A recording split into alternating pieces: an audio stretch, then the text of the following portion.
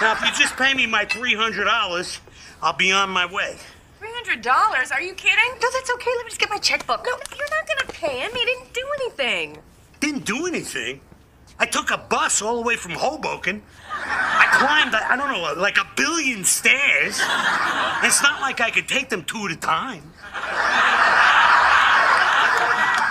I don't care. We're not paying you $300 for this. Well, look, it's not my fault if you're too uptight to appreciate the male form in all its glory. Yeah, okay, I'm uptight. Yeah, that's why I don't want to watch a middle-aged guy dance around in what I can only assume is a child's Halloween costume.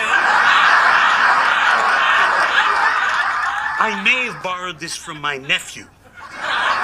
But let me assure you, what's underneath is all man. I'm sorry, did you say all man or old man?